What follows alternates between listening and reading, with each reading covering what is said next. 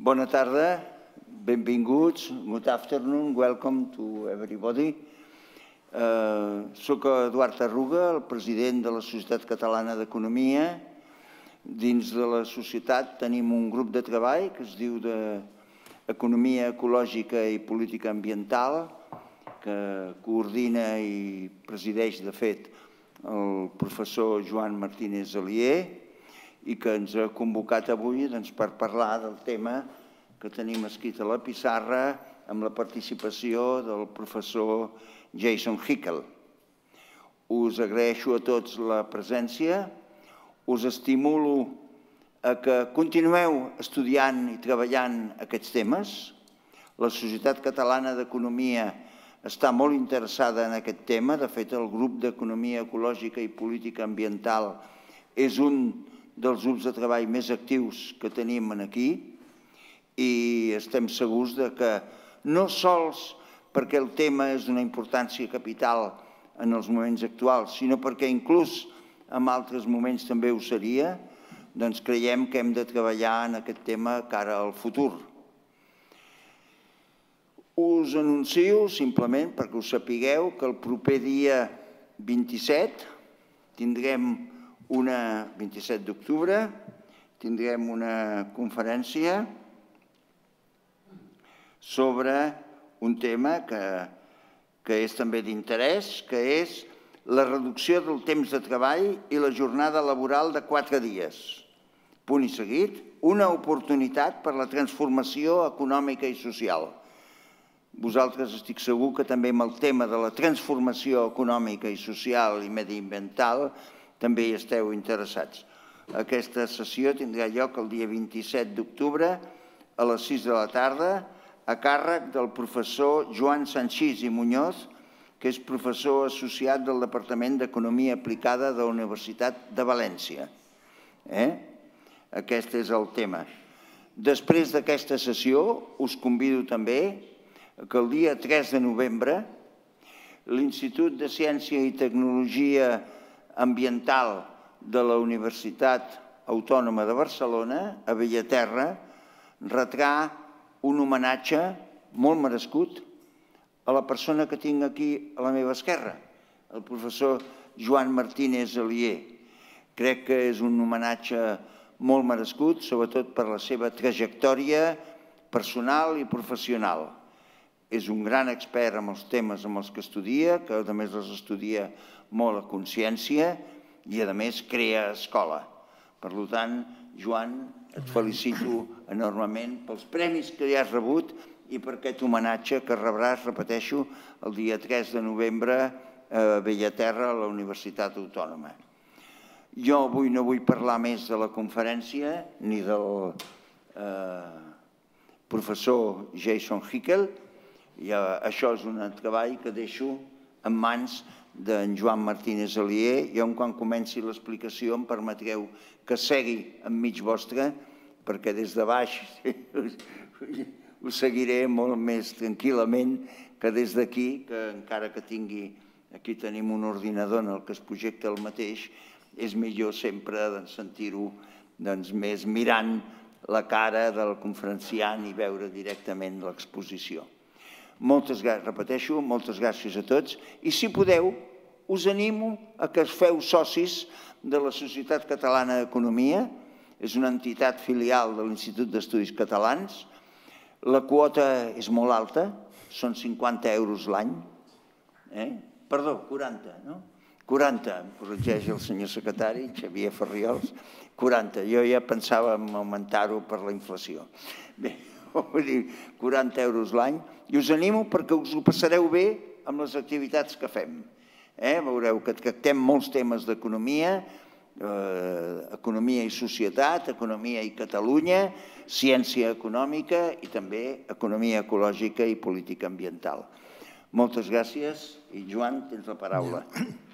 El que em toca a mi és presentar Jason Hickel i perquè entengui el que dic, perquè ho faré en anglès, no? Aquesta conferència es farà en anglès. So I have to introduce you. This is what we have. But it will be very short because the time is going on and we have only 1 hour and a half. including the discussion at the end. Well, Jason Hickel, per algunes raons que jo conec bastant de prop, però molt excepcionals, viu ara a Barcelona, en anglès. He came to Barcelona with one of these contracts called Beatriz de Galindo, who era una senyora, she was a lady from the 16th century who taught Latin to Juana la Loca. But whatever the name of the position he has, of Beatriz de Galindo, and there are other in the universities in Spain, is a contract for some years, and well, I really hope he will stay for longer.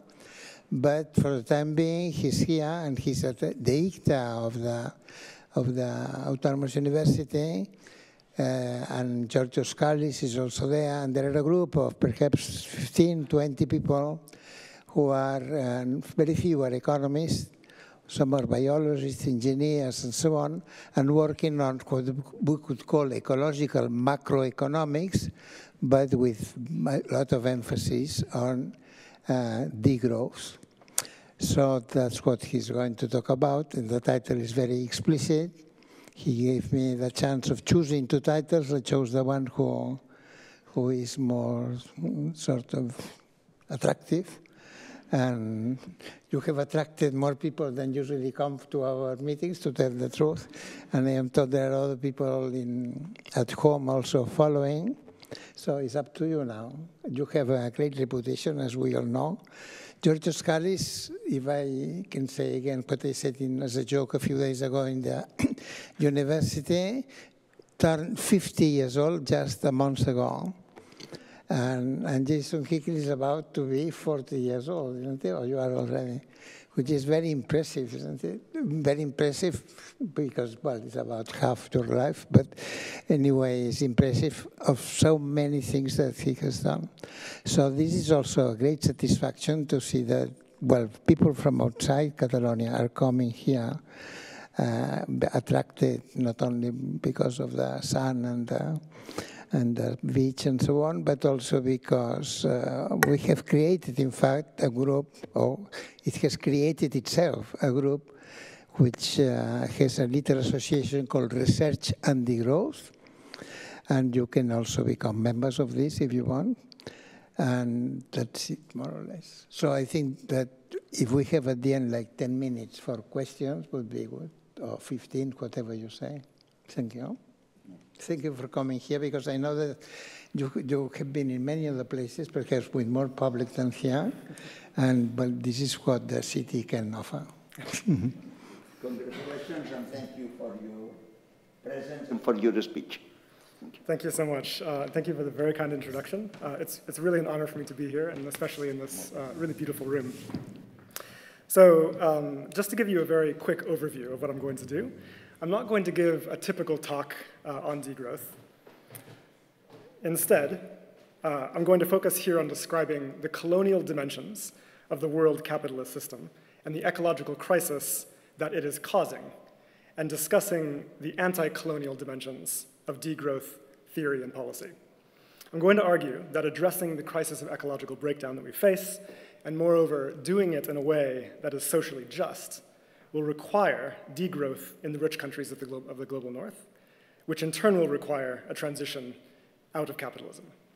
So they've told me to speak for 50 to 60 minutes, which is a bit long. So I hope I can hold your attention for this time. We're going to cover a lot of territory, but I think if we're able to focus, it should be rewarding, I hope. Okay, so first, I want to start out by setting out where we are at with respect to the most prominent dimension of the ecological crisis, which is climate breakdown. We're presently at 1.1 degrees of global warming, and even at this level, of course, the effects are disastrous. Extreme storms, droughts, heat waves, wildfires. Our media tend to focus mostly on the damages that occur in the global north, but I want to emphasize that the vast majority of the impact is being inflicted on the territories of the global south. Already, 30 million people are being displaced each year by climate breakdown, triggering major social and political upheaval. For these people, climate apocalypse is not some abstract future possibility. It's already here.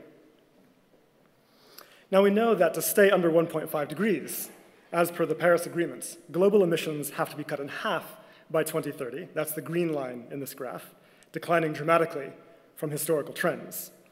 But so far, government pledges are nowhere near this target. Most people are not aware of this fact, but even if all countries uphold the pledges they've made, global emissions will not decline at all over the coming decade. And that reality is represented in this graph by the blue line. And by the way, this does account for new pledges made in Glasgow. Moreover, right now, existing government policies have us on track for about 3.2 degrees of global heating by the end of the century, so in the lifetime of present generations. This is obviously way over the target. It represents a profound failure of our governments and of our international system and portends a very dangerous future indeed. So what will the world look like with 3 degrees of heating? I'm going to give just very briefly an overview of some of the existing science on this. We know that sea levels are projected to rise 1 to 2 meters, which would swamp many coastal regions and coastal cities and significantly exacerbate coastal storm damage.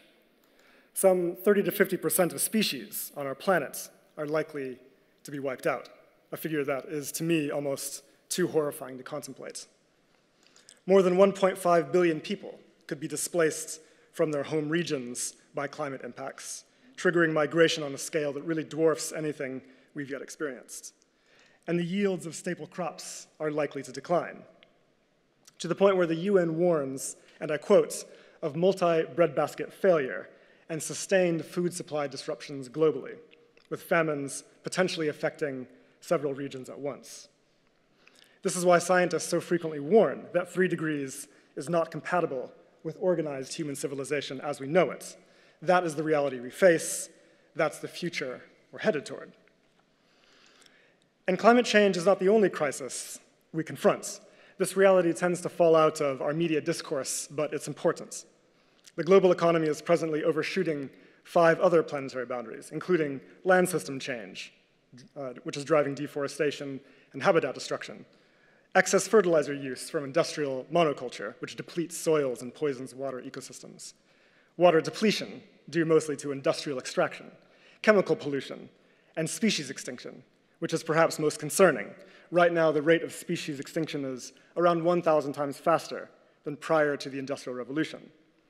When the latest UN report on biodiversity was published, the executive secretary summarized it by saying, and I quote, "We are currently, in a systematic manner, exterminating all non-human living beings." People have a tendency to refer to this crisis using the language of the Anthropocene. And of course, this terminology is useful to highlight the fact that for the first time in geological history, human activity is dramatically reshaping our planet and our climate. But it's also incorrect. It's not humans as such that are causing this problem.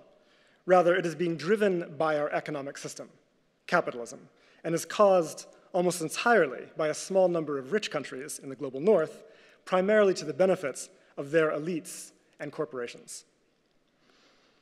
Now, it's important to be clear about what we mean by capitalism here, okay? When people think of capitalism, they often think of markets and trade and businesses. But markets and trade and even businesses existed for thousands of years before capitalism and are innocent enough on their own. What distinguishes capitalism from other economic systems is that it is organized around and dependent on constant expansion, perpetually increasing levels of industrial production and consumption, which we have come to measure in terms of GDP growth, right? It's the first intrinsically expansionary system in history. If this system doesn't grow, it crashes into crisis, which we experience every few years, with terrible consequences for ordinary people. Crucially, under capitalism, the purpose of increasing production is not primarily to meet concrete human needs for things like housing or healthcare or nutritious food. It's not about use value or social progress. Rather, it is primarily to extract and accumulate an ever-increasing quantity of profit. That is the overriding objective. And this process, let's call it growthism, has no identifiable endpoints. Indeed, the dominant assumption in economics, if you can believe it, is that growth along these lines should carry on indefinitely, that every industry every sector, every national economy should continue to increase production, regardless of whether or not we actually need it to, every year, and regardless of how rich a country has become. Such a system is obviously irrational at the best of times, and right now, I'm sure you'll agree, in the middle of a climate emergency, it's clearly madness. The problem is that growth doesn't come out of thin air.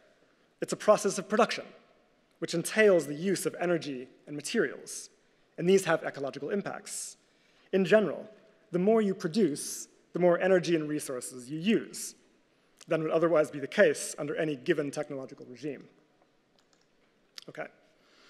Now, it's important to grasp that the world economy is characterized by an extraordinary inequality in the use of energy and materials. Let's focus here on energy for a moment, okay?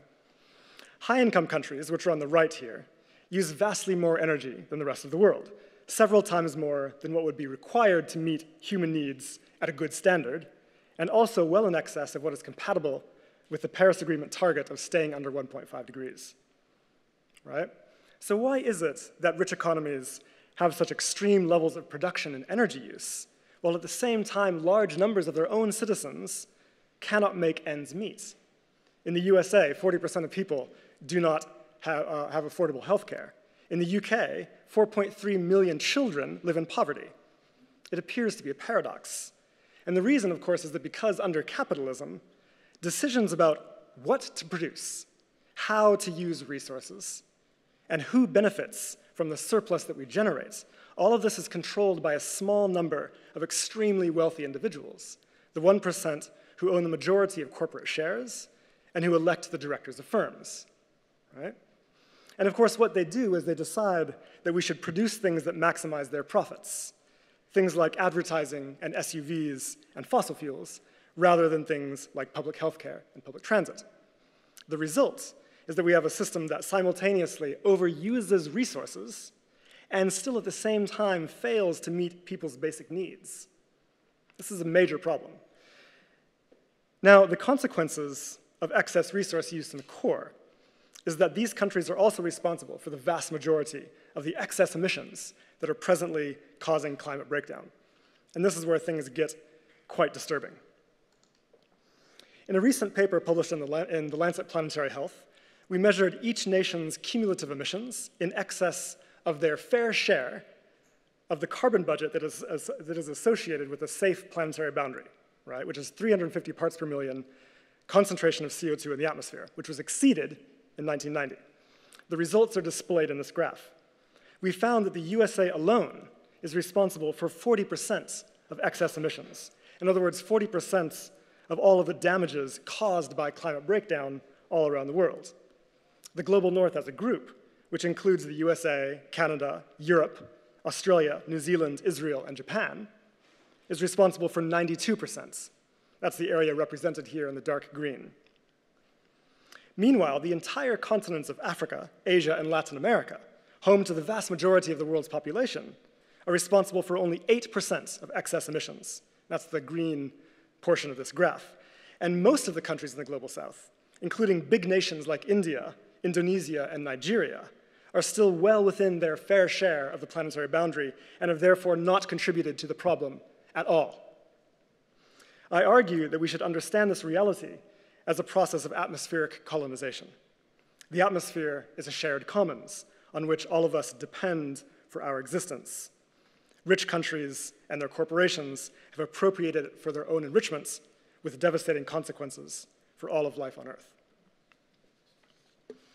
Meanwhile, the global south, which has done very little to cause this problem, suffers 82 to 92% of all of the economic costs and damages inflicted by climate breakdown, and suffers 98 to 99% of all climate-related deaths. In other words, virtually all climate-related mortality is occurring in the territories of the global south.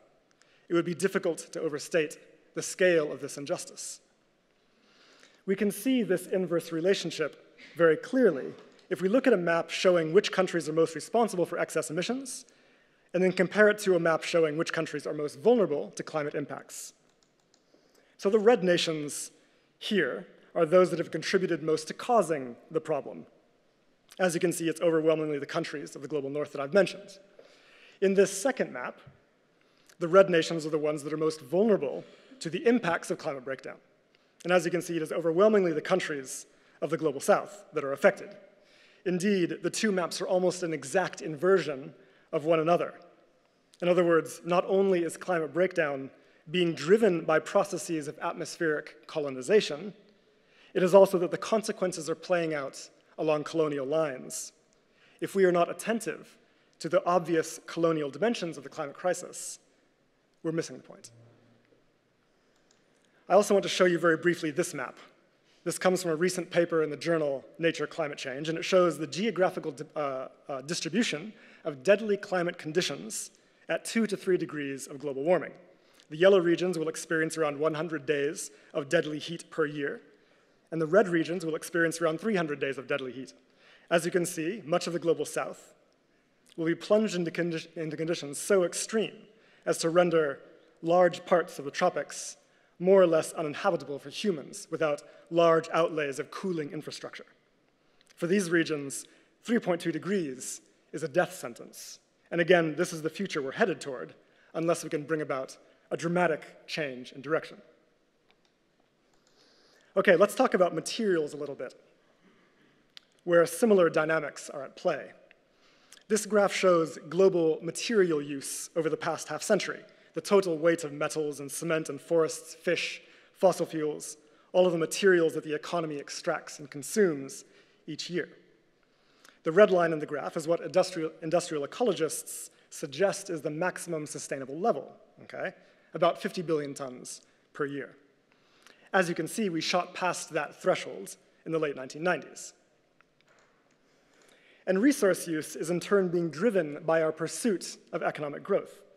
There's a coupling between GDP and material flows. For the past half century, economists have promised that more efficient technology and a shift to services would decouple growth from material use. But in fact, the opposite has happened. Over the past 2 decades, a recoupling has occurred. The global economy has become more resource intensive, not less. And as of 2020, we're now consuming 100 billion tons per year, overshooting the boundary by a factor of 2. Right? This is a problem because material use is the single biggest driver of ecosystem damage and is responsible for about 90% of biodiversity loss. And here again, it is the rich countries that are overwhelmingly responsible for causing this problem. This is clear when we look at this graph, which shows per capita resource use by country income group. Again, the red line is the maximum sustainable level. We see that rich countries on the far right use on average about 28 tons of materials per person per year, which is 4 times over the maximum boundary, and by the way, vastly in excess of what we know is required to meet human needs at a good standard. Crucially, not all residents of rich countries are responsible for this. Richer individuals obviously consume more than working class people. But more importantly, let me emphasize this fact, these high levels of resource use are an effect, and should be understood as an effect, of an economic system that is organized around commodification and profits rather than around meeting human needs. So I want to emphasize this is not primarily a question of individual consumption, but a question of the underlying economic system. Okay? Meanwhile, lower income countries use a small fraction of this and remain well within sustainable levels. In most cases, they actually need to increase their use of resources in order to build the infrastructure required for human development, hospitals, houses, electricity infrastructure, and so on. Okay? Now, and here too, excess resource use in the global north represents a process of colonization. Let me explain briefly how this works. Okay? Here's the key facts. Growth in the global north relies on a massive net appropriation of resources from the global south. In other words, the world economy is characterized by a net flow from the south to the north, from periphery to core. In a recent paper published in Global Environmental Change, we calculated the full scale of net appropriation from the global south in empirical terms. And the results are quite staggering. I want to walk you through them briefly. First, a net total of 12 billion tons of embodied raw materials is appropriated from the South each year. And by embodied here, I mean the materials that are involved in the production of traded goods and services, okay? So to put this in perspective, 12 billion tons, that's double the total mass of resources extracted from the continent of Africa every year. This quantity is transferred to the north for free without any equivalent compensation every year. 21 exajoules of embodied energy is net appropriated from the South each year. To put this in perspective, that amount of energy would be enough to develop the infrastructure in the global South required to provide healthcare, education, housing, heating, cooling, public transit, computing, and other essential necessities to the entire population of Africa, Asia, and Latin America, meeting human needs at a good standard. But instead, it is used to fuel corporate growth, with the benefits landing in the global North. 820 million hectares of embodied land is transferred from the South each year. To put this one in perspective, that is twice the size of the landmass of India. That amount of land could be used to provide nutritious food for 4 to 6 billion people, but instead it is used to produce things like sugar for Coca-Cola and beef for McDonald's, consumed in the global North to the benefit of their corporations. And finally, 188 million person-years of embodied labor is net appropriated from the South each year. That's nearly the size of Latin America's entire workforce. That labor could be used to staff hospitals and schools, to produce food and goods for local needs, but instead, that standing army of workers is working full-time, year after year, churning out tech gadgets and fast fashion for northern companies. This is not a small thing. Our results show that growth in the global North depends utterly on this imperialist appropriation. It depends on sucking the life out of ecosystems and human communities in the global South. Now, what this means is that the social and ecological impacts of northern growth are offshored or externalized to the global South. That is where the damage happens, at the resource frontiers. You don't see it in Spain or in Finland. You see it in Brazil, in Indonesia, in the Congo. Southern ecosystems and communities are plundered to support continued growth in the North. And this is the cause not only of environmental degradation in the global South, but also of mass poverty and human deprivation. My colleagues and I calculated that the value appropriated from the South each year is equivalent to $10.8 trillion in northern market prices, which would be enough to end extreme poverty 70 times over. But instead, the South is maintained in conditions of misery to support and shore up the possibility of continued capitalist growth in the core. Okay? In other words, the dual crisis of ecological breakdown and mass poverty, the persistence of mass poverty, is an effect of imperialist appropriation in the world economy. So in a few minutes, I'm going to explain what's going on here, why and how these net flows occur. But first, I want to establish a broader point. I want to argue that imperialist appropriation along these lines is not incidental. It is a structurally necessary feature of capitalist growth. Okay? Remember, under capitalism, growth is not about increasing production to meet specific human needs. We established that.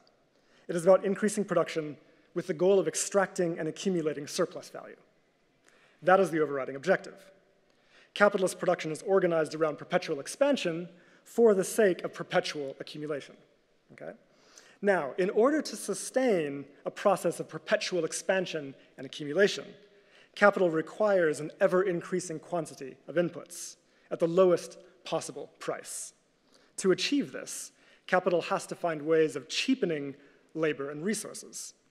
Now, one option is you could sabotage your domestic resource base and your domestic working class by cutting protections on labor and the environment, et cetera, et cetera. But of course, this hurts people, and sooner or later, you're likely to face a revolution, right? If you want to avoid this, then you need, and furthermore, indeed, if you are under pressure from your domestic working class to improve their working conditions with a welfare state and fair wages, et cetera, then your only option is to sabotage some third party who is not in a position to fight back, right? You need some kind of outside, external to your system, where you can exploit resources and labor more or less with impunity and externalize the social and ecological damages of production, right? This is where the colonies come in. Capital has relied on forms of colonization for the entirety of its 500-year history. The two systems arise at the same time, required in order to keep input prices as low as possible. Imperialism is a structurally necessary feature of capitalist growth. Of course, this arrangement was obvious during the colonial period from the late 1400s onward. The rise of capitalism in Western Europe, we know, relied utterly on the appropriation of resources from the colonies and on the use of enslaved and indentured labor on a truly vast scale. I won't take time to spell this out here, but let it suffice to call to mind briefly the silver plundered from the Andes, the sugar and cotton grown on land appropriated from indigenous Americans, the grain, rubber, and gold, and countless other resources appropriated from Asia and Africa. This global network of extractive industries enabled the economic rise of the imperialist states and underpins the Industrial Revolution.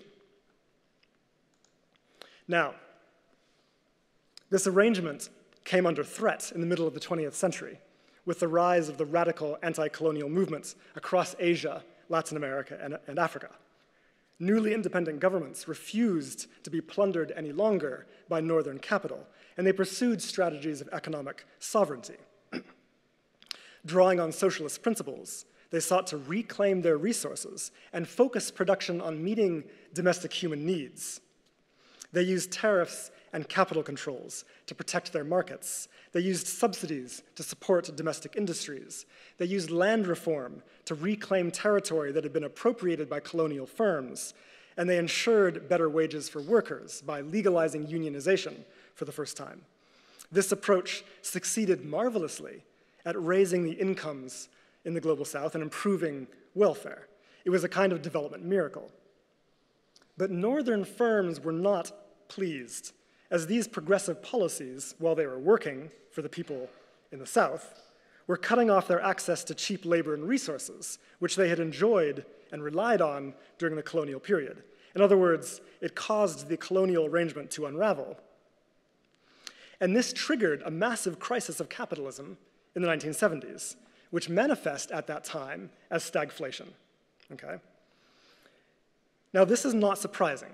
After all, any significant increase in the price of Southern wages, resources, and goods, and any increase in the South's share of global consumption will be inherently inflationary for the North. In other words, it will constrain Northern consumption and constrain Northern growth. The unraveling of the colonial arrangements made capital accumulation in the North very difficult to sustain, especially given that wages were also rising in the North at the same time, thanks to the power of organized labor and the rise of the welfare state. Capitalism faced a crisis in the 1970s because it cannot function under conditions of global justice. The governments of the North faced a fork in the road. They could either accept a socialist and anti-imperialist South and decent wages at home and abandon capital accumulation, shifting to a post-capitalist economy. Or they could try to maintain capital accumulation by destroying the socialist movement at home and abroad, and somehow restoring the basic structure of the imperial arrangements. They opted hardcore for the latter. We know how this played out in the West, in countries like the US and Britain, where unions were decimated and the welfare state was shredded, but it was in the Global South that the real fury was unleashed. Imperialist states responded to the anti-colonial movements in two ways.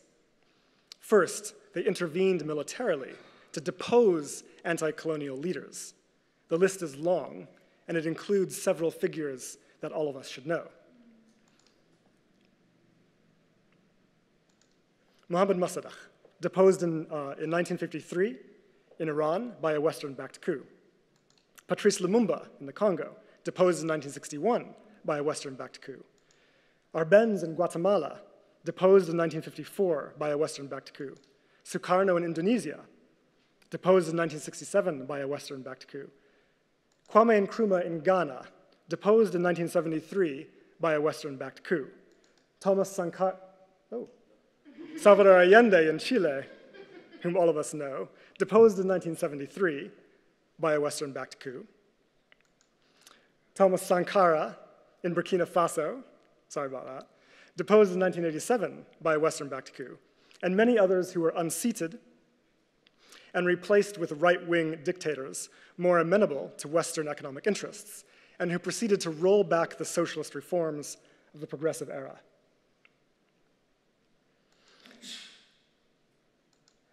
But northern states also intervened by using the World Bank and the IMF to impose structural adjustment programs across the global south in the 1980s and 1990s. Okay. Structural adjustment forced governments to cut tariffs and subsidies, cut protections on labor and the environment, cut public spending, cut public sector employment.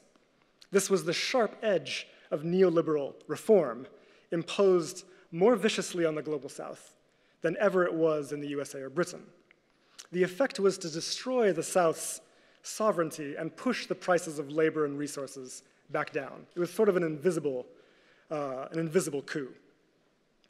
Structural adjustments thus restored the imperial arrangements and rescued capitalism in the global north. It restored the rates of corporate profits, and it restored the northern rate of growth. There's an important point to be made here, very briefly. Progressives quite often like to think of neoliberalism as the disease, and they yearn to return to some less rapacious version of capitalism that preceded it. But neoliberalism is not the disease. It is a symptom of the disease. The disease is capitalism.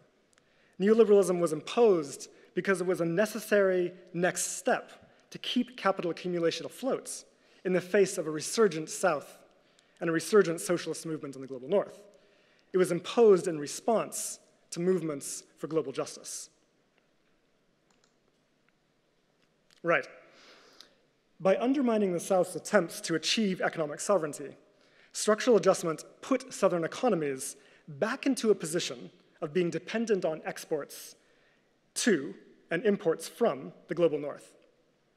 But because SAPs also depressed prices in the global South at the same time, this means that for every unit of embodied resources and labor they import, they therefore have to export many more units to pay for it. That's how trade works.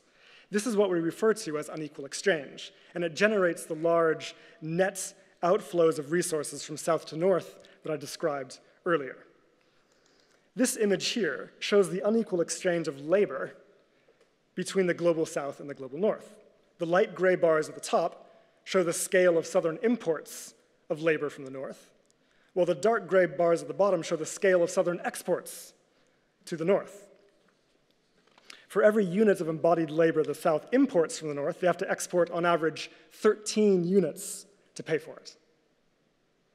This reflects truly massive wage inequalities in the world economy. Under capitalism, Southern labor is paid 1/13 that of Northern labor. Not because they are less productive or because they produce less value. No, in fact, the opposite is true. Southern workers produce more units per hour than Northern workers because they are compelled to work under extremely intense labor regimes, which is precisely why labor-intensive production gets offshored to the South.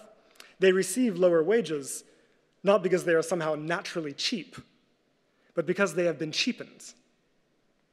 And this cheapening means that the core economies benefit from an enormous quantity of additional labor well beyond what their own populations could ever provide. Okay. The same is true for embodied raw materials. For every unit the South imports from the North, they have to export 5 to pay for it. The same is true for embodied land, where the ratio is again 5:1. And the same is true for embodied energy, where the ratio is 3:1. This is the form that imperialism takes in the 21st century. It is an arrangement that enables imperial appropriation without the need, in most cases, for military occupation. Now the question becomes, how could the World Bank and the IMF get away with imposing policies that were so clearly destructive to the Global South? To answer this question, we need to recognize that the institutions of global economic governance are deeply undemocratic. There's a tendency in progressive circles to believe that the World Bank and the IMF were founded as progressive institutions, right, back in the 1940s. But in fact, they are colonial institutions, founded during the colonial period and with colonial principles in mind. The Global South countries were integrated into these institutions on fundamentally and purposefully unequal terms, and they remain fundamentally unequal to this day. The United States has veto power over all major decisions, and together with the rest of the G7, controls more than half of the votes.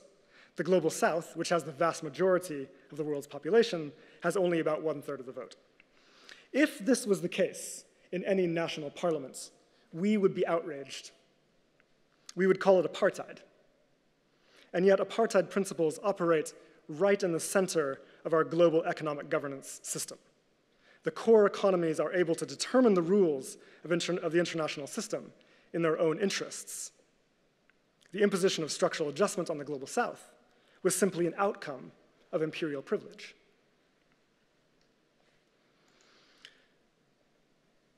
So the GDP of southern countries is low not because they produce little value. It's because their labor and their lands and their lives are cheapened. This happens through structural adjustment, as I've described, but that is not the only mechanism for cheapening. There are several others. It also happens through the exercise of monopsony power in global commodity chains. Lead firms like Apple are so dominant in their sectors that they can basically dictate prices to their suppliers in the Global South, forcing them to keep wages at or even below subsistence. It also happens through monopoly power. More than 90% of all patents are owned by northern firms. So not only do they set prices for their suppliers, they can also set the prices of final sale. And of course, the difference between prices they pay and the prices they get is registered as GDP in the Global North. This allows lead firms to appropriate value that is produced in the South, a pattern that is cemented by the patent rules that are enshrined in the World Trade Organization. And speaking of which, I should mention, finally, that the WTO itself is also deeply undemocratic. Bargaining power is determined by market size. So the countries that became rich during the colonial period are able to determine trade policies today in their own interests. Inequality begets inequality. Okay. Now, I want to take a moment to underline a key conclusion that emerges from this. Okay? Which has to do with inequality. When neoclassical economists think about inequality, they assume that all the world's countries are on the same general trajectory of development. They're just at different stages. The poorer countries of the South are just behind, but they'll be able to follow the same development trajectory of the US and Europe and eventually catch up to them, right? But once we understand that capitalist growth in the Global North depends on imperialist appropriation, this narrative is revealed to be absurd. Catch-up development cannot occur within a system that is predicated on imperialist appropriation. It physically cannot occur in the context of net south-north flows, and it cannot occur within a system that relies on cheapening southern labor and resources. Saying that poor countries can catch up to rich countries is like saying that Amazon workers can catch up with Jeff Bezos if they just work hard enough, right? It's clearly absurd.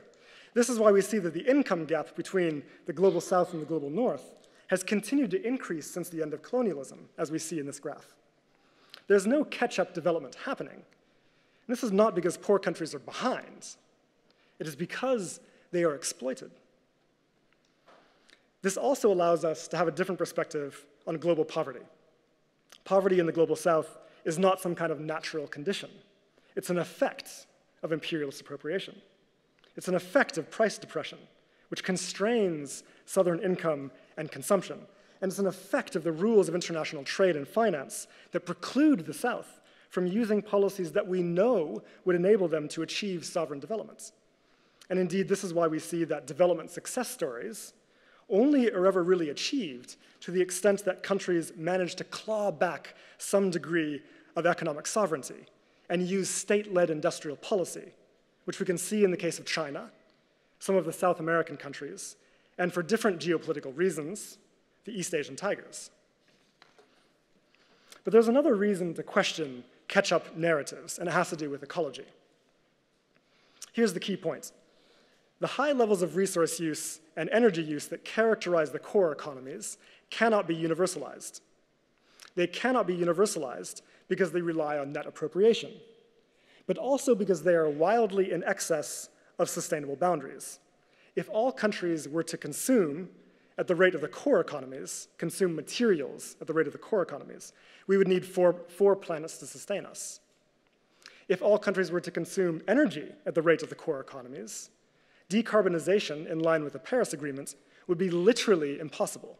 Indeed, we would be cruising for a future of guaranteed catastrophic climate breakdown. On the contrary, what is required, if we were to have any chance of reversing ecological breakdown and achieving the Paris goals, is that the core economies need to actively and quite dramatically scale down their use of materials and energy. Let's start with materials. Rich countries need to scale down their use of the planet's resources by around 75% from existing levels. There's widespread agreement on this. The objective is even ratified by the European Parliament. Now, the existing dominant discourse claims that this can be accomplished with green growth.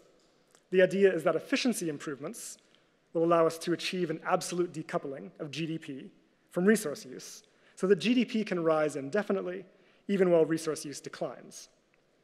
It sounds wonderful. The only problem is that green growth narratives have little empirical support. There's little evidence of sustained absolute decoupling of GDP from materials, even despite dramatic improvements in technology and efficiency over the past few decades, and despite a shift to services. And all existing models project that it is unlikely to be achieved in the future. The main reason for this is that in growth-focused economies, gains or savings from efficiency are reinvested to expand the process of production and consumption, which makes absolute reductions very difficult to achieve. In other words, it's not our technology that is the problem here. It's growth. What about climate? Remember, in order to stay under 1.5 degrees, we need to cut emissions to 0 by 2050.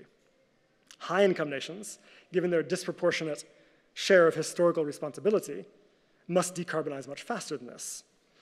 Now, emissions are different from materials. We know that it is possible to absolutely decouple GDP from emissions by transitioning to lower carbon energy sources. Indeed, more than a dozen high-income nations have already achieved this, even when measuring emissions in consumption-based terms. This fact has been widely recruited to argue that not only is green growth possible, but according to the Financial Times, it's already here. Now, what this discourse obscures is the fact that none of these countries are reducing emissions in line with what is required to stay under 1.5 degrees, or even well under 2 degrees as per the Paris Agreement, and certainly not when we account for what is required of the rich countries under conditions of equity. Existing trajectories, and even existing planned trajectories, are inadequate.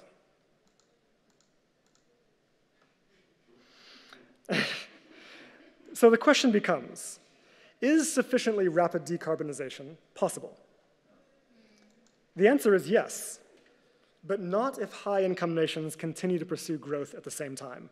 The reason is simply because growth is coupled to energy demands. So more growth means more energy demand than would otherwise be the case.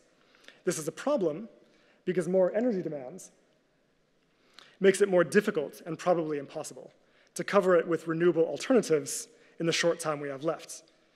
Indeed, this is why climate action has so dramatically failed so far. This is why we're headed for 3 degrees. Politicians know this fact, but they cannot bring themselves to face it. In order to reconcile continued growth in rich countries with the Paris Agreement targets, they bet heavily on speculative negative emissions schemes to save us. The idea is that even if we overshoot the Paris Agreement targets, that's okay, because we can pull excess emissions back out of the atmosphere later in the century, right? The problem is that scientists reject this assumption as highly dangerous. Without going into detail here, the main problem is that the technology has not been proven at scale, and if it fails, we'll be locked into a high temperature trajectory that will be impossible to escape. It's a massive gamble with the future of all of life on Earth, all to defend growth in the global north, which we don't even need. Furthermore, I should mention that the main negative emissions technology that is under consideration is known as BECCS, which stands for bioenergy with carbon capture and storage.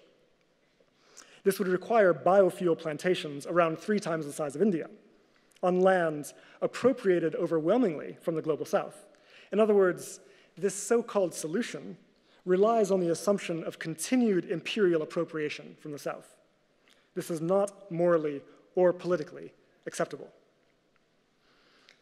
Now, if we scale down our assumptions about negative emissions, then the evidence is clear that to stay under 1.5 degrees, or well under 2 degrees, high-income nations will need to dramatically reduce energy use.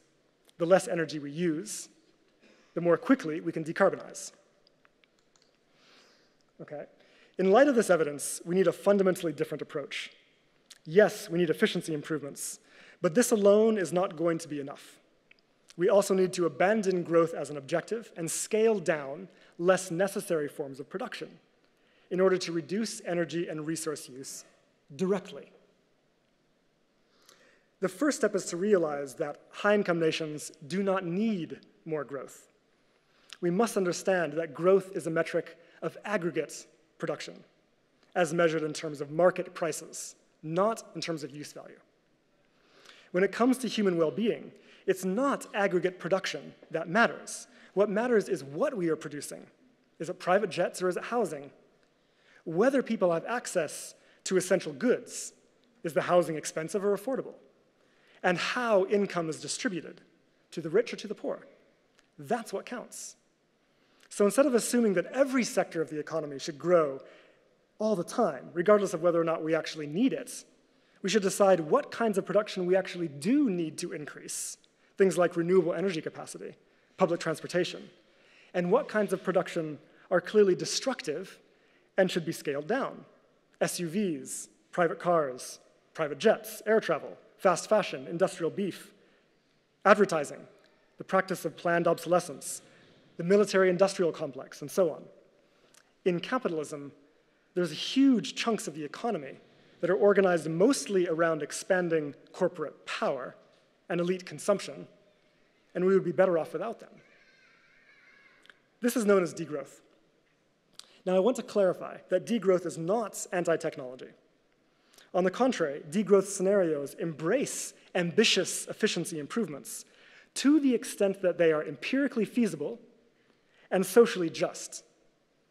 Degrowth simply recognizes that efficiency alone is not enough. We also need a radical transition toward equity and sufficiency. Focus the economy around what is required to secure human well-being, reduce inequality, and scale down less necessary forms of production. This approach is powerful in terms of climate mitigation because it would significantly reduce energy demands and make it possible to achieve a rapid transition to renewables, fast enough to stay under 1.5 degrees. It also succeeds in bringing resource use down significantly, thus stopping and even reversing ecological breakdown and biodiversity loss. This is incredibly hopeful news. Most people would regard this as sensible, except for one sticking point. What about jobs? What about livelihoods? As we scale down less necessary forms of production, won't that lead to unemployment? Clearly, that would be politically untenable. Nobody would agree to such a future, and nor should they. Fortunately, there's a simple solution. As the economy requires less labor, we can shorten the working week and share necessary work more evenly. We know that shorter working hours deliver big improvements in well-being, health, and gender equality, while at the same time dramatically reducing emissions. It also happens to be resoundingly popular. We can also roll out a climate job guarantee decentralized and democratic. Such a program would ensure that anyone can train to participate in the most important collective projects of our generation, building renewable energy capacity, insulating homes, producing local food, providing social care, and regenerating ecosystems. Who wouldn't want to be part of this kind of work? This permanently ends unemployment and allows us to mobilize labor around use value rather than exchange value, around socially necessary objectives rather than around corporate profits. At the same time, we need to decommodify essential goods and expand universal public services. And here I mean not just healthcare and education, but also housing, public transports, clean energy, water, internet, and nutritious food. This ensures that essential goods and services are always being produced and are always accessible, regardless of fluctuations in aggregate output. And by the way, it is also intrinsically deflationary in that it directly decreases the cost of living, an important intervention in today's economy. Next, democratize production. Public services should be democratically managed as much as possible, and control within private firms should be devolved to workers. We know that under conditions of direct democracy, people choose to focus production on meeting human needs and well-being while using resources more sustainably. Democracy is essential here. On top of this, we need to dramatically reduce inequality and distribute income more fairly. This is key. People often ask me whether there will be enough income in a degrowth scenario to meet everyone's needs. The answer is yes. By definition, yes. National income is by definition equal to the total prices of all the stuff that is produced and consumed in the economy. There is always exactly enough income to buy everything the economy produces. So long as we are producing what people need, then there will always, by definition, be enough income to buy it. As long as the income is distributed fairly. Distribution is everything. Distribution will be automatically improved by the job guarantee and universal public services because these increase the bargaining power of labor. But we can further secure this outcome by introducing a living wage or a living income to raise the floor at the bottom while introducing a maximum income policy to put a ceiling at the top. Thomas Piketty has pointed out that cutting the purchasing power of the rich is one of the single most powerful climate policies we can deploy. It may sound radical, but in an era of ecological breakdown, it is irrational and dangerous to devote resources and energy to supporting an over-consuming elite. Taking this approach, establishing a firm social guarantee, and sharing resources more fairly, transitioning to an eco-socialist economy, would allow us to ensure decent livelihoods for all, and therefore de-link human well-being from growth. This stabilizes the economy and ends the growth imperative. It also breaks the political logjam that we presently suffer around climate action. Right now, we cannot pursue radical climate action because it might harm employment and livelihoods. By taking the question of employment and livelihoods off the table, securing them permanently, we can pursue radical climate action without anyone getting hurt. Nobody worries about it anymore. This is the bread and butter of a just transition. We need these policies. Without them, we're doomed. I want to emphasize that the demand for degrowth is not just about ecology. It's also essential to anti-colonial politics. We must end the colonial patterns of appropriation that underpin northern growth, to release the South from the grip of extractivism and a future of catastrophic climate breakdown. Southern countries should be free to organize their resources and labor around meeting human needs rather than around servicing northern capital accumulation. Degrowth is, in other words, a demand for decolonization.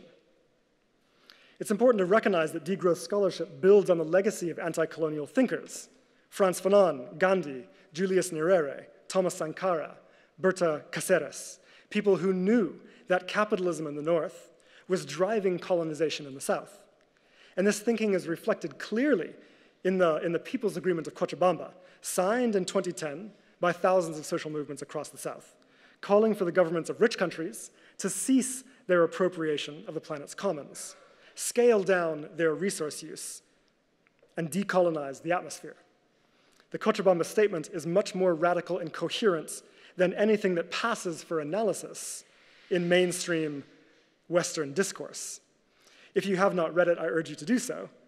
It becomes clear that social movements in the South recognize that ecological breakdown is being driven ultimately by capitalism.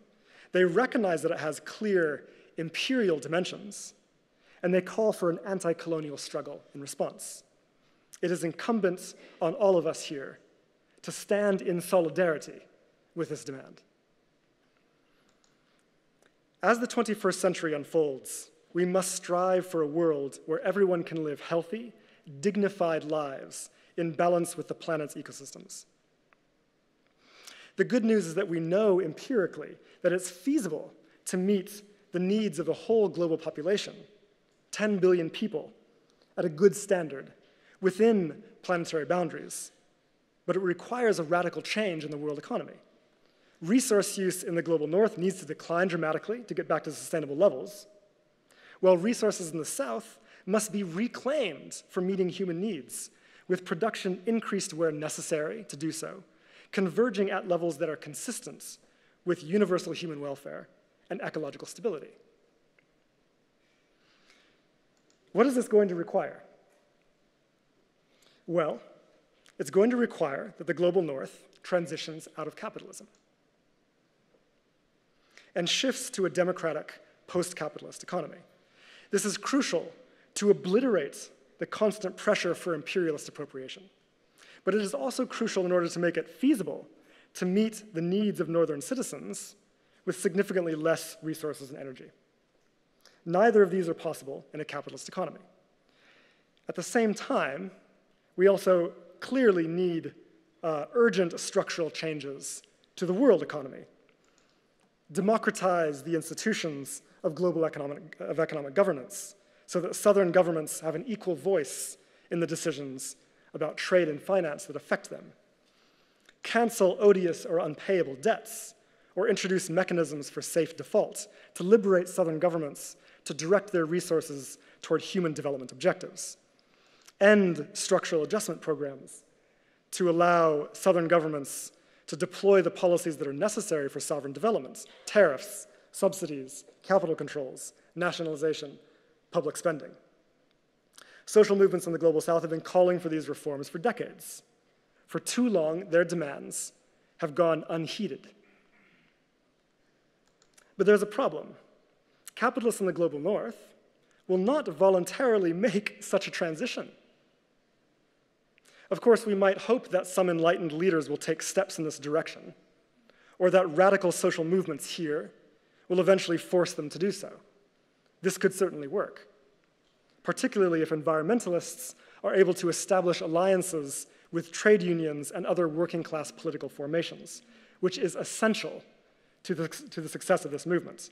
And toward this end, foregrounding the social policies I described earlier is critical to speak directly to the question of working-class livelihoods and economic security. This has to be secured. Clearly, we should do everything possible to move in this direction. We must build those social movements. We must build those alliances. But for the global south, ask yourself, why should they wait around for this to happen? Why should they wait around to be decolonized? There's an additional option. Southern governments can and should take steps to achieve unilateral decolonization, delinking from exploitation by northern capital, by mobilizing their resources and labor to meet domestic human needs rather than to service the interests of northern corporations. This is not easy to achieve, but insights from modern monetary theory offer pathways for how it can be done, at least in the case of nations that have sovereign control over their own currency. The first step is to reduce dependence on northern imports. The biggest import categories are food and energy.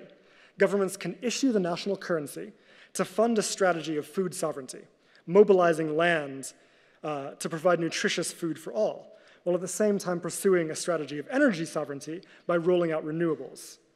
This would significantly reduce governments' needs for foreign currency and thus reduce their reliance on foreign capital, which is what puts them in conditions in a position where they are forced to accept structural adjustment. To mobilize labor for these projects, governments can issue currency to fund a public job guarantee. This would end unemployment and ensure that everyone has access to a decent livelihood, therefore achieving a major development objective that has so far remained out of reach.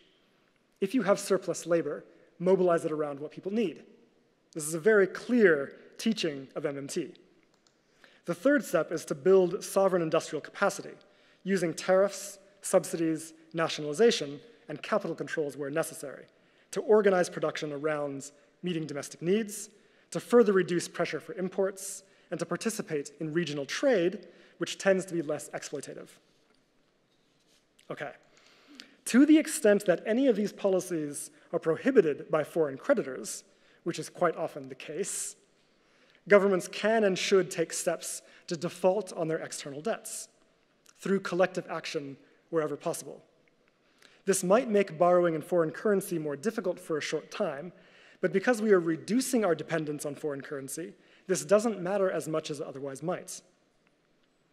Now, I want to emphasize that this also requires a transition out of capitalism in the global south. The reason that capitalism has failed to deliver development in the periphery is because capital has to cheapen inputs. In the periphery, capital does not generally have the option of externalizing exploitation, unlike the core states do. Okay?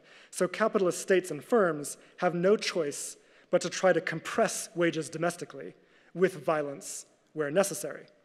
And this is why capitalist states in the South are quite often repressive of their own citizens and repressive of social movements, because they do not have the privilege of using an imperial arrangement.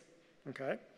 So if the objective in the South is to increase wages and improve social conditions, it is easier to achieve these goals in a democratic, post-capitalist economy, where, again, production can be geared towards social goods.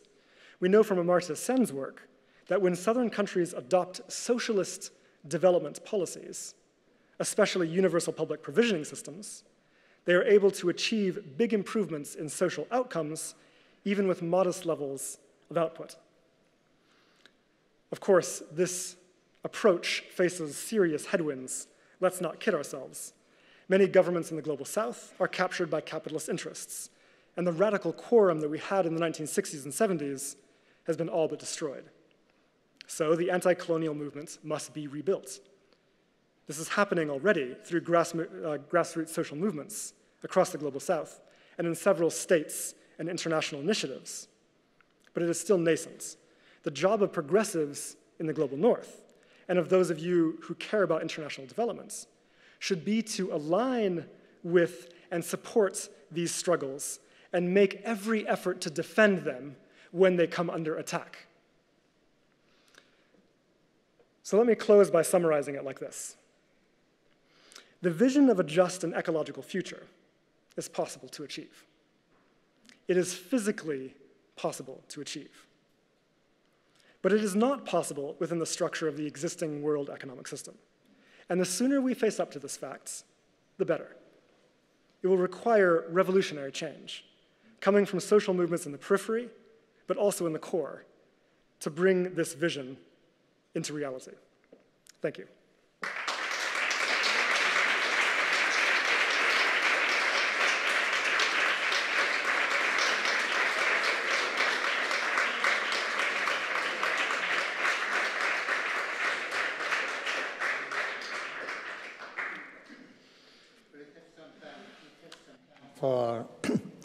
For some questions, I think, 10 minutes or 15 minutes. And in fact, yeah, just before starting, there were two questions that somebody in the audience asked me to put very briefly. Somebody who came before. And he said, well, it's almost an obvious question after this talk. Do you find, the question is to you, do you find Marxist analysis useful for understanding the situation of biodiversity? No, it's very specific. Biodiversity and climate crisis can Marxism be used to manage the way out of this crisis? This is one question. The second question that we were asked to put to you is that Murray Bookchin, the ecologist Murray Bookchin, was not a Marxist at the end of his life at least.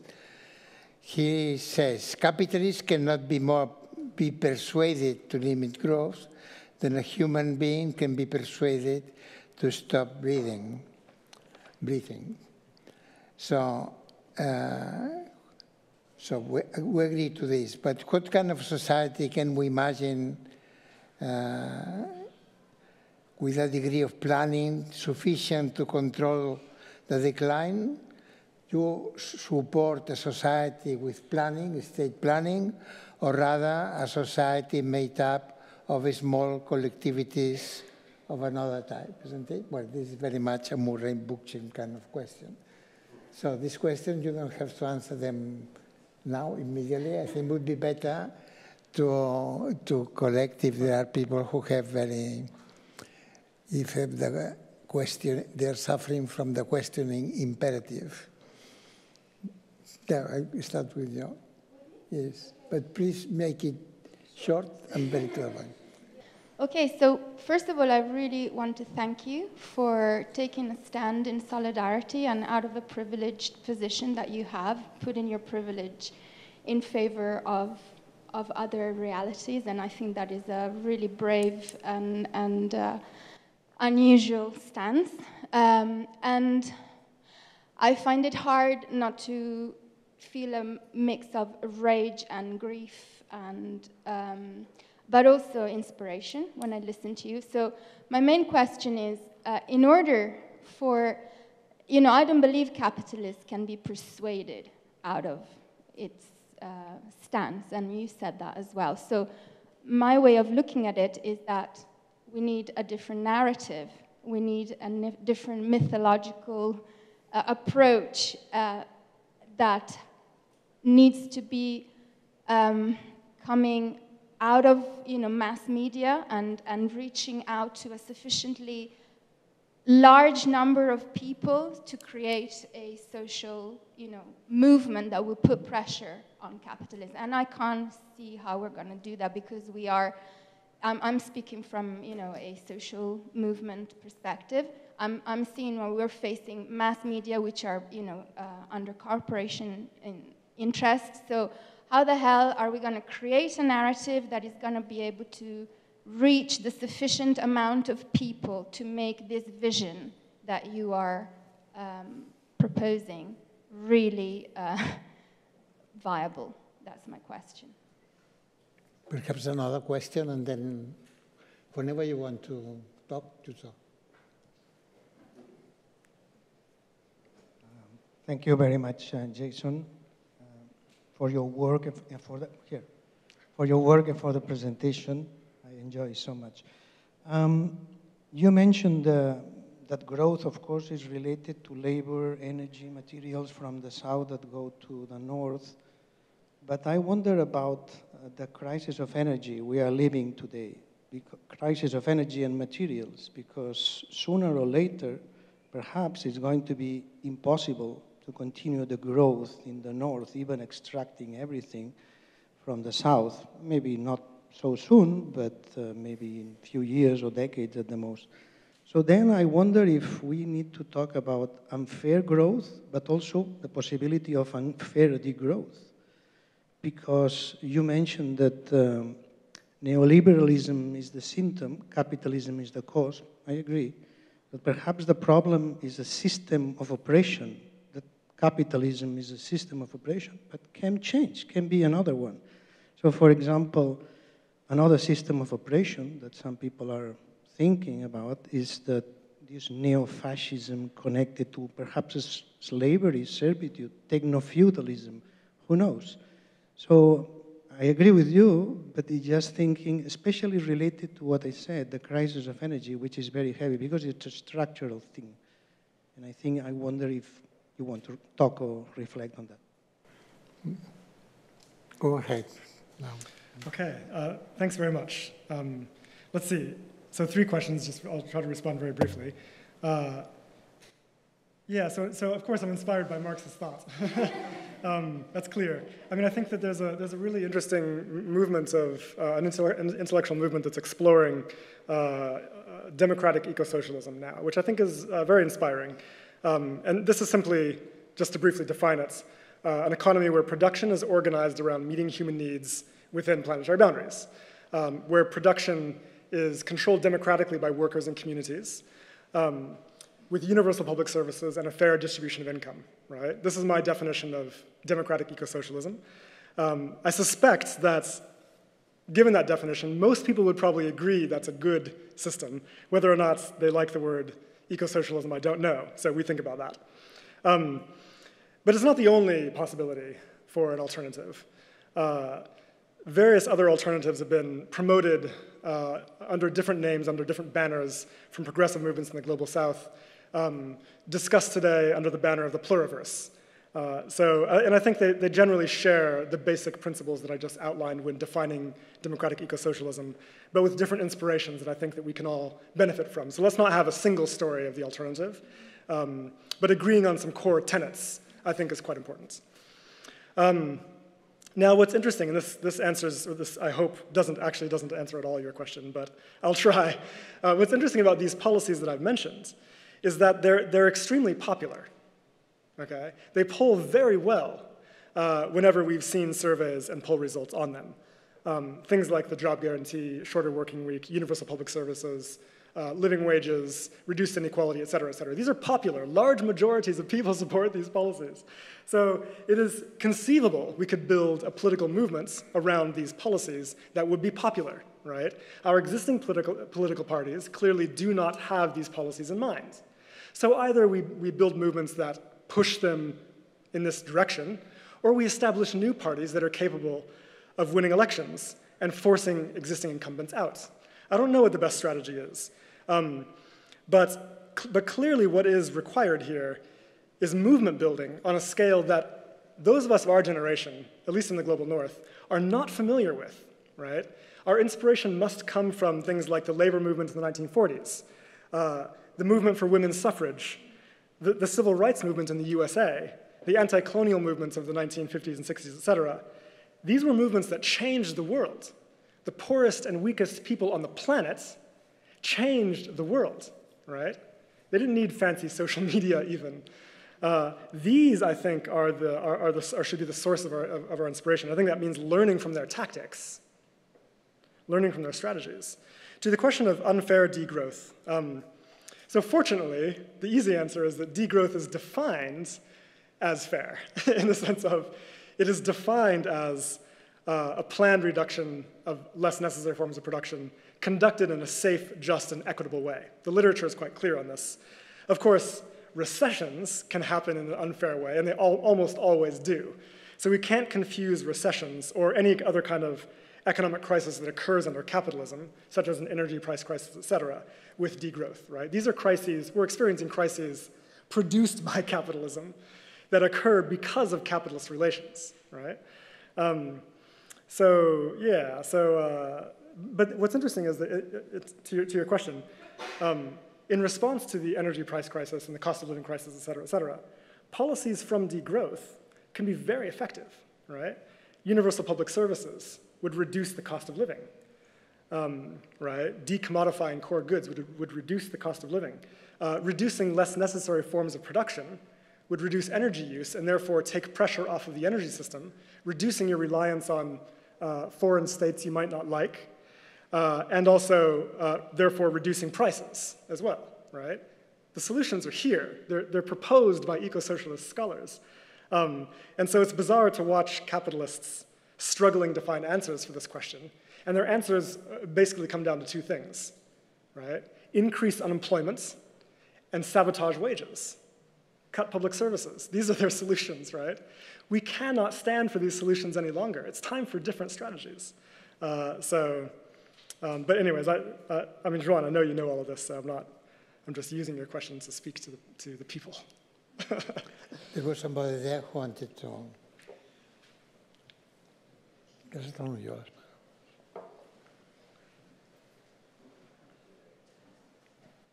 Yeah, 3 brief questions. Whoa.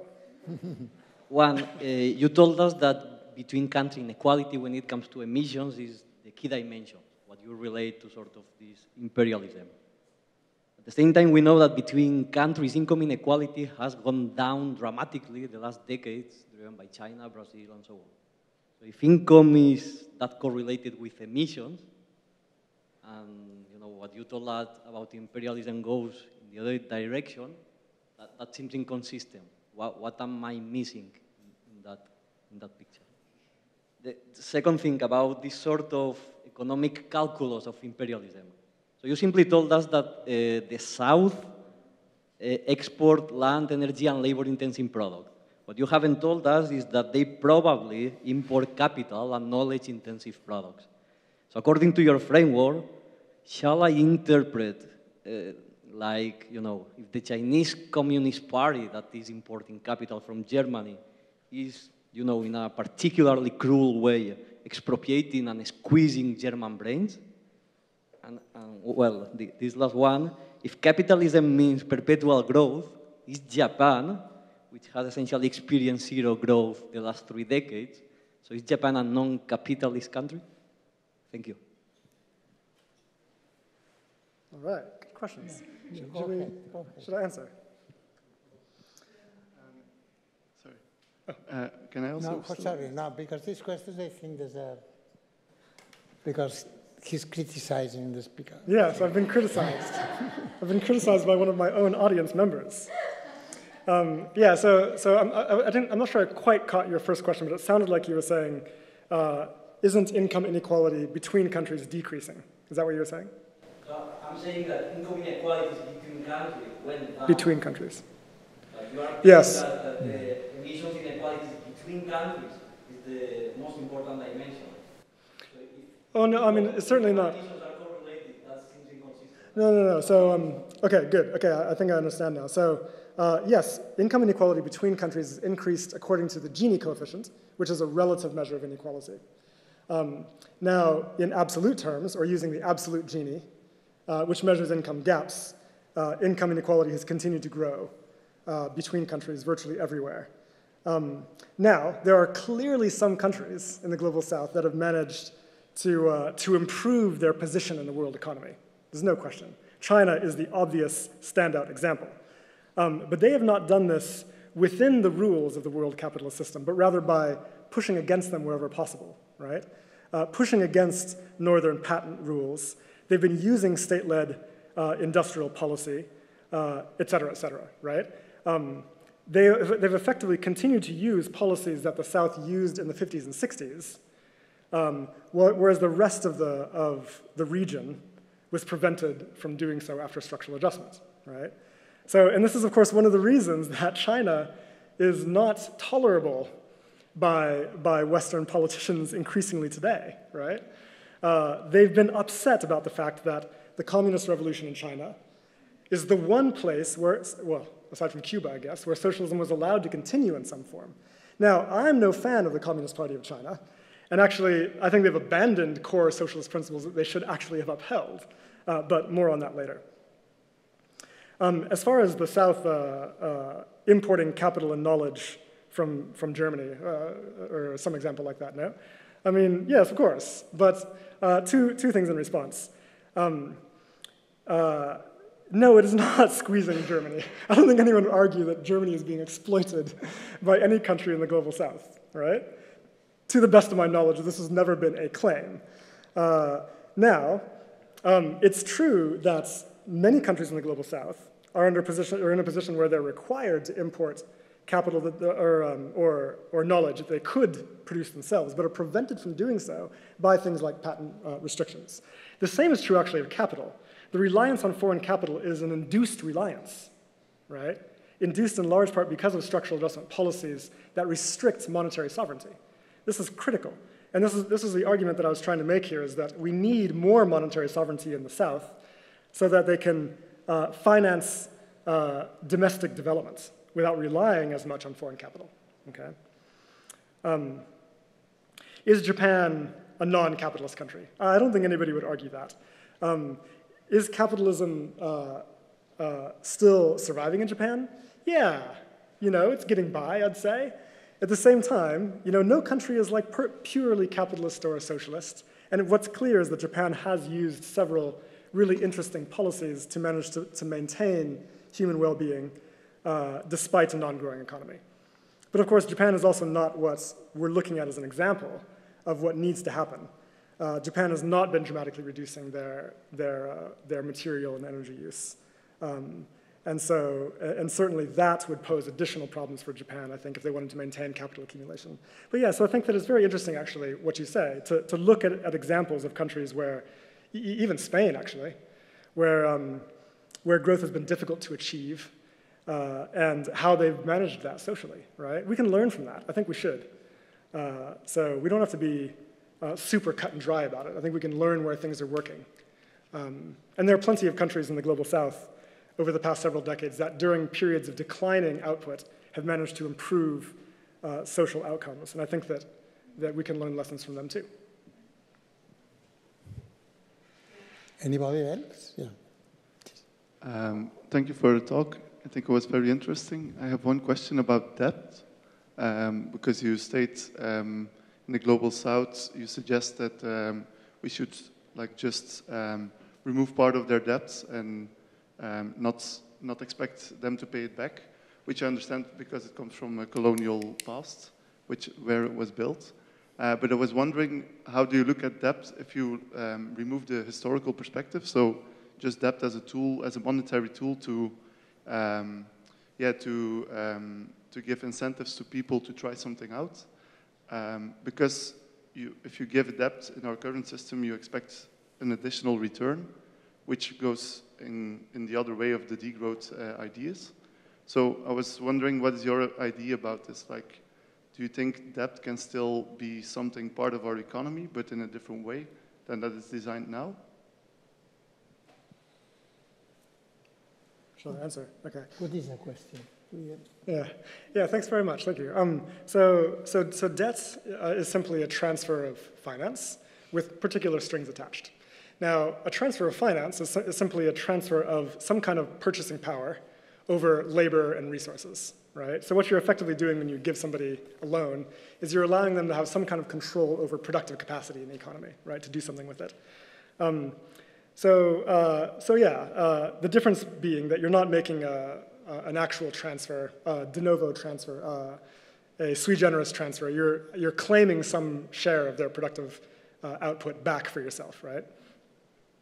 So the ability to give credit is an effect of privileges in the world economy, right? You have an excessive control over purchasing power over productive capacity, and you choose out of your benevolence, let's say, this is the way it's imagined, to give it. But yeah, I don't think that's this is necessarily a good arrangement. I think that there should be a more even distribution of purchasing power in the world economy in the first place. And for the Global South, which was my focus here, this requires being able to issue their own currency, to control their own labor and resources and productive capacity for their own purposes. A privilege that the core economies exercise regularly, and yet which is denied to most countries in the periphery, right? Due to imposed debt to GDP ratios and so on. So this, I think, we need to address. Is there room for debt in a degrowth scenario? This is another dimension of your question. This is an interesting question that several researchers are exploring right now, actually, and has been explored a bit in the literature.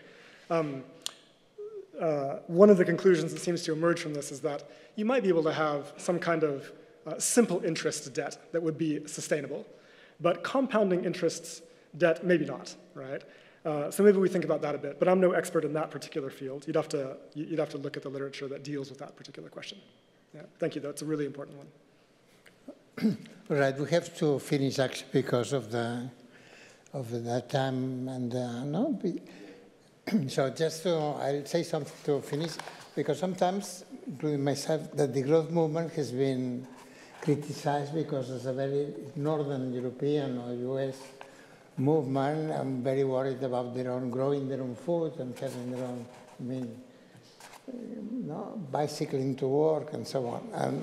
And of course, basic income for everybody. Well, I belong to this, I am from the north. But you mentioned Cochabamba 2010, which in fact failed because of the internal politics of Bolivia. But now, for instance, Gustavo Petro in Colombia, he's making a speech very much in the same tradition.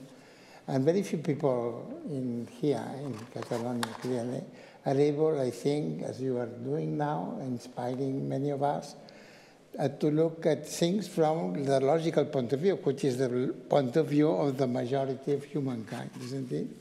Which is in the South. Many of these ideas about ecological and equal trade and so on also came from the South, from Previs, adding the ecological issue, or Maria Estela Svampa, or Alberto Acosta, or Gudinas in Latin America. But this view from the South, in which we really are a minority in the world, is a very, well, healthy politically, I think, but also very, is according to the truth of the issue, isn't it? This is the real world. So from our point of view, thank you very much. Thank you. And it wouldn't, one thing is that he was born, you were born in the South, isn't it? I was. In the extreme South, meaning in South Africa, and you were raised there, and I suppose this has some, well, I don't want to do psychoanalysis, but this might have some influence. I should clarify, I was not born in South Africa. I was born in Eswatini, which is a neighboring country to South Africa. Well, but not in the country, but in the region. Yes, in the region. But it's true, no, I mean, even as a young boy, I was influenced by the anti-apartheid struggle that was happening next door and by the anti-colonial movement, which was in full swing in this particular former British colony, where the land remains in the hands of British corporations. And I thank my comrades there for their teaching. Okay, thank you very much.